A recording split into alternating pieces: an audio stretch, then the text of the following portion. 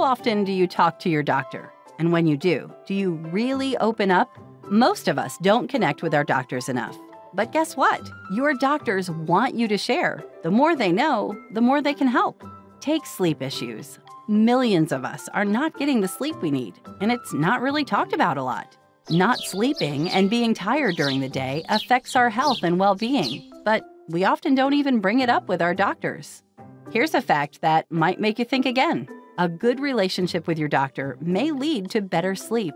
The more you open up, the more likely you are to understand how to manage your health and develop healthy habits. It'll make it easier to stick to treatment plans, and you'll feel more supported and reassured. So don't hold back. Really talk with your doctor. And when you do, maybe start with sleep.